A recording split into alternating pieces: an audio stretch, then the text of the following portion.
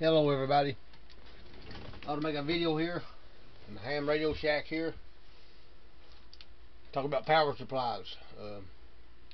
When I first got my license to talk on the radio 4 years ago, got on eBay, bought me a Yaesu FT230R. It put out 25 watts of power. So I got on eBay, bought the first power supply I saw. It said 12 volts. I said, okay, that's good enough. I bought it. It kept shutting down, talking on that radio, transmitting 25 watts. So what it is, it ain't really the volts. This thing only puts out 2.5 amps, 2.5 amps. So it wasn't big enough. So be careful when you're buying a power supply.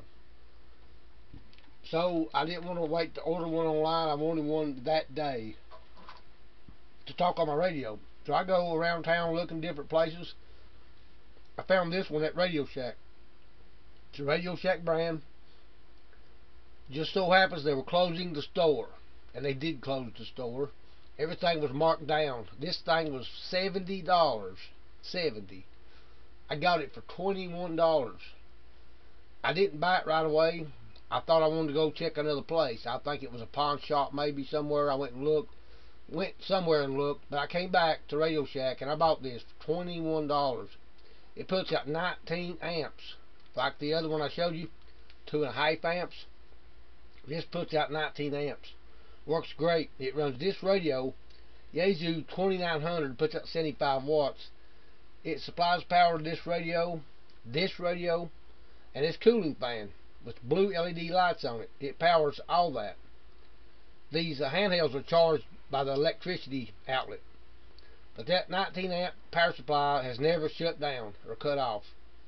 Of course, I don't talk on both these radios at once, but I'm sure it would still carry both of them. So, just a video to show you. Be careful when you go to buy a power supply. This one still works, but I don't have any use for it. Just letting you know what I learned. You want a good power supply. Now, besides using a power supply, some radios plug into the electric outlets. These are mobile radios for your car, so I run them in the house. Besides using a power supply, you can use a car battery. And I did have a jump start that you jump start your car with, kind of a battery box. You can power your radios with those, or like I say, a car battery. But if you're going to use a power supply to plug into the electricity to put out 12 volts to your radios, you want to get a good one. I would suggest 19 amps or greater. But just wanted to make a video about that. Thank y'all for watching.